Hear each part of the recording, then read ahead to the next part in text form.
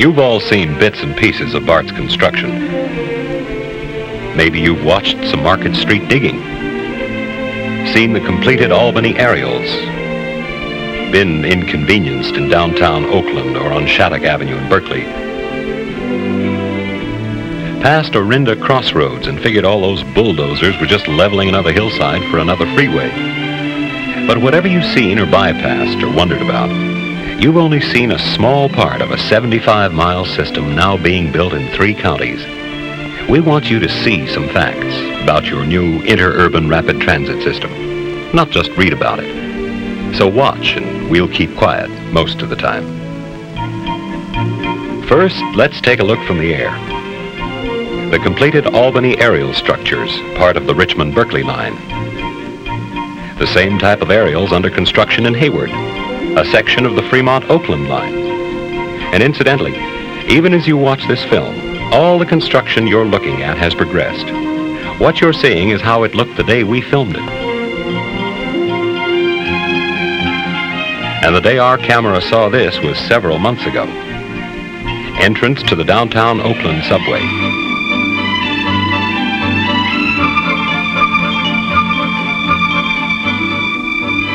The Lake Merritt tidal outfall.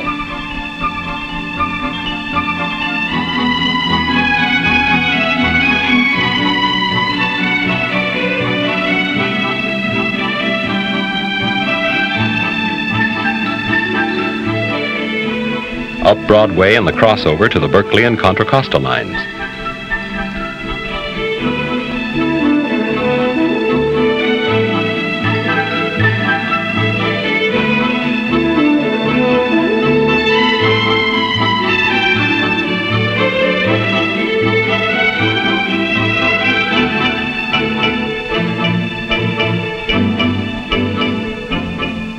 Now let's look more closely. First, getting ready for the Trans-Bay Tube linking Oakland and San Francisco, which will enter the bay at the site of the Oakland Mole, cross under the bridge and enter the Market Street subway under the ferry building. Pilings that mark the old ferryboat slips must be pulled up and hauled away.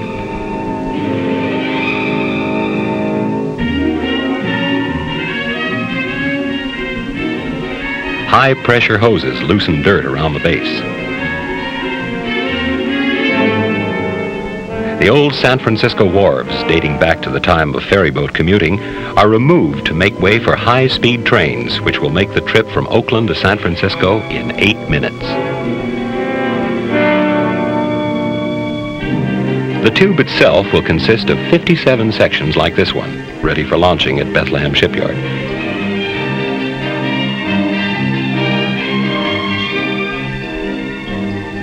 Each double-barreled section is 350 feet long and weighs some 800 tons when it slides into the bay.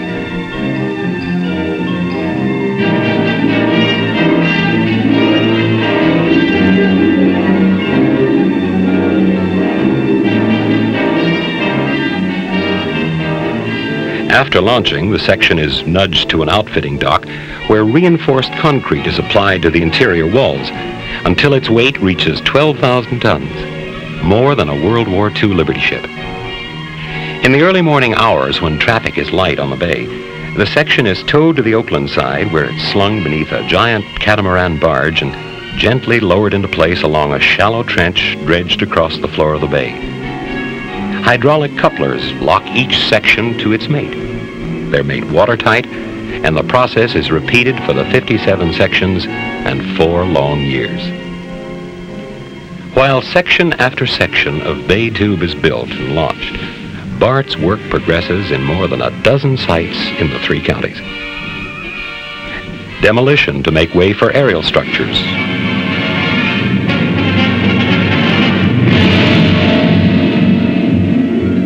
Cut and cover in downtown Oakland for the subway. Moving utilities and sewers for the San Francisco subway. But one substantial contribution to the system is being made far enough from your front door that it's no inconvenience at all. The Kaiser plant in Napa is making steel tunnel liners for the 21 miles of subway, almost 1/3 of the total BART system. First, a gang burner cuts the 5-ton sheet of steel.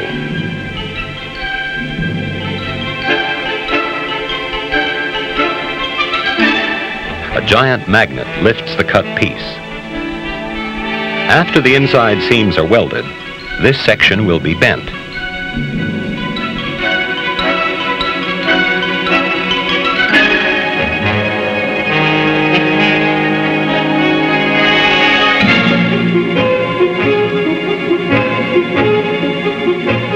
And the final large ring undergoes processing, some automatic.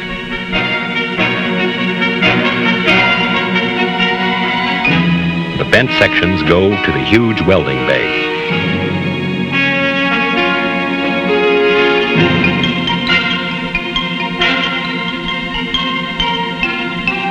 More treatment and constant inspection.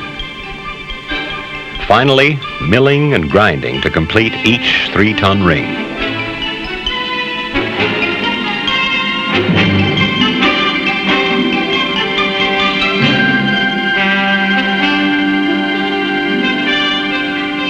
Stacked and stored, ready to be placed in BART subways. Closer to home and part of your surface ride, Orinda Crossroads. These bulldozers were leveling a hillside for a new freeway, not only relocated but widened to accommodate BART trains in the median strip. It's estimated that this portion of the Concord to Berkeley line will save taxpayers millions of dollars because of the joint use of a narrow transportation corridor by BART and the California Division of Highways. What about the route from Orinda to Berkeley? Over the hills where there is no transportation corridor, even a narrow one? The answer is through these hills. We can fly from the east portal, Orinda side, to the west portal in a few minutes. It's taking 2 years to tunnel these hills, but your BART train will make the trip in 3½ minutes. So now the highlight of our Get Ready year. Breaking through from the east and west portals of the Berkeley Hills Tunnel. A BART staff member watched the breakthrough, and he reports, Thursday, February 23rd, 1967, 11 p.m. Word goes out, tunnel will hold through sometime during the graveyard shift. Friday, February 24th, 2:10 a.m. Deafening din as jumbo rig crew drills holes and face for first of what was to be 3 blasts during the shift. 2:30 a.m. During a pause, speculation on part of the miners as to who will win the $300 pool predicting exact minute of breakthrough. 60 men, $5 apiece. Dynamite set off in small charges for safety of both crews working so close together. Told it would be a long night. 4 a.m. Muck crew cleans up face from last blast. Discouraging report. Tunnelers have to install 2 more tunnel rings before another blast. 6 a.m. Exciting news. Tunnelers have opened a 3-foot-long shaft with a drill and can talk to the Orinda crew. Furious work with pry rods enlarges hole the size of a football, and last blast neatly opens the entire top of the face. Both crews move sharply to shore up ceiling, and then, after 446 days of working opposite each other, exchange places in their own type of ceremony.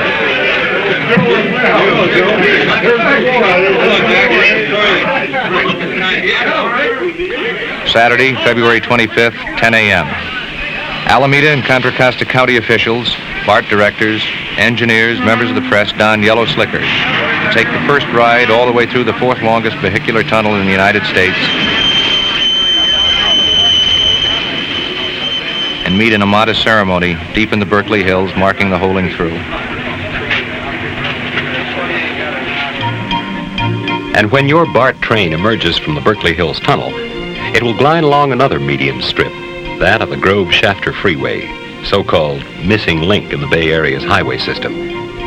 BART trains will enter the downtown Oakland subway from the Grove Shafter Freeway median. And you'll enter the same subway from southern Alameda County at 8th and Fallon Streets, a few blocks from BART's headquarters building and automatic train control complex, nerve center for the computerized 75-mile network. Work started on this subway in late fall 1965. A year ago, this section of the subway had progressed this far.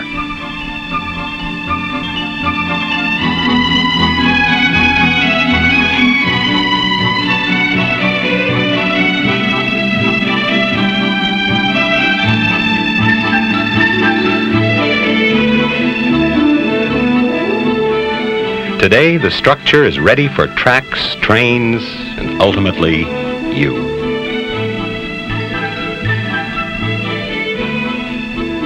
What will the aerials really look like? Completed and landscaped like this. The 4 1/2 mile test track between Concord and Walnut Creek.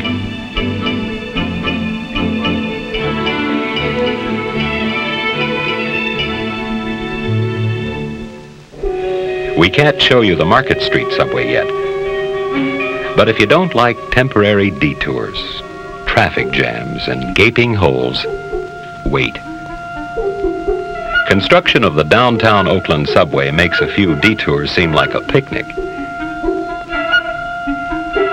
And Berkeley pedestrians and motorists are already living with huge excavations. As General Manager B.R. Stokes told the Commonwealth Club in April 1967, "The next 2 years or so will be years of travail, of digging dirt, of erecting steel, of pouring concrete.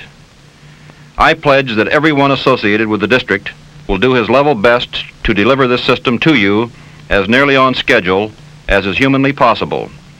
We've said that it will be the finest in the world. We promise you it will be no less than that." Today, more than half the 75-mile system is under construction. But tomorrow, next month, next year, as heavy construction increases, you'll find more detours, not fewer, more blocked-off traffic lanes and excavations, all of which are necessary inconveniences, but happily temporary. So when you see this, or this, or this, remember, this daily reality of inconvenience is all part of getting ready. Getting ready to bring you the speed, the safety, the comfort and convenience, and the economy of the world's newest interurban rapid transit system.